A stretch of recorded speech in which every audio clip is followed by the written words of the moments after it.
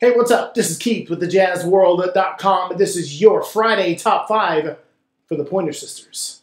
The Pointer Sisters started out in the early 1970s. That's when they really got going, and it's a family affair, a sister group. They were at times a quartet, but most of their hits came as a trio. Now, I'm sure you're thinking, man, Pointer Sisters, but I'm sure you haven't heard a Pointer Sisters song in about 15 or 20 years. Now, when we go back and talk about these songs and you go and listen, I guarantee you're going to say to yourself, wow, they had some hits. All right, so let's get started. Coming in at number 5 is I Need You. Now, this was the first single off of the Breakout album, their most successful project. Now, although this didn't chart as all the rest of their hits did, it only peaked at 48, but it is pure R&B. I love the song, especially the full-length version, which is at 6 minutes. And once again, I love the full-length versions of songs so you can feel the music and the bass and the drums and all that and how it comes together. So I'll put that full-length version below and just listen to that while you ride in your car, and I guarantee that you'll be bobbing your head to this jam.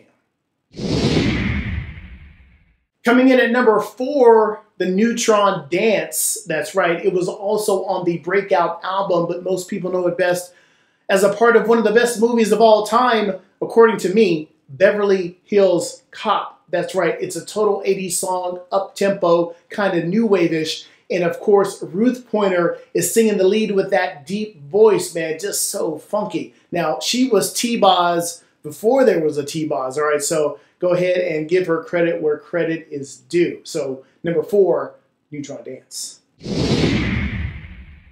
Coming in at number 3 from 1980, He's So Shy. That's right, it's like a mid-tempo Motown kind of feel. And with their stellar vocals, man, it's just one of those great, great songs. Now, incidentally, this song was originally intended for Leo Sayer. That's interesting. You know, the guy who sings You Make Me Feel Like Dancing. And, you know, once you hear that, you can kind of hear him singing that song. Of course, they'll change the gender. But, hey, I'm glad that the Pointer Sisters recorded that, and it was a hit for them.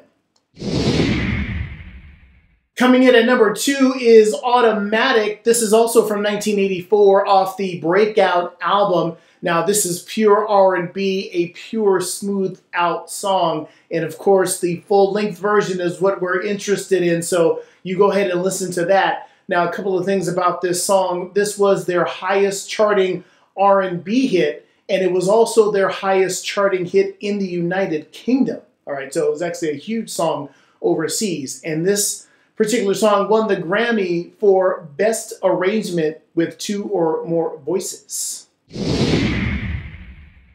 And coming in at number 1 is Jump for My Love from 1984, also off the Breakout album. Now, originally the song was just Jump, but to avoid any confusion with the Van Halen song Jump that came out that same year, they added For My Love in parentheses. This is the most successful song off that iconic album, and they also won the Grammy for Best Pop Performance by a duo or a group for this track. Now, I left the extended version below, so just listen to the music, listen to the harmonies and the vocal arrangement, and you're going to see why this is number 1 for me. All right, well, that's going to do it for us for this week. If you like what's happening, go ahead and subscribe to the channel. We'll see you next time.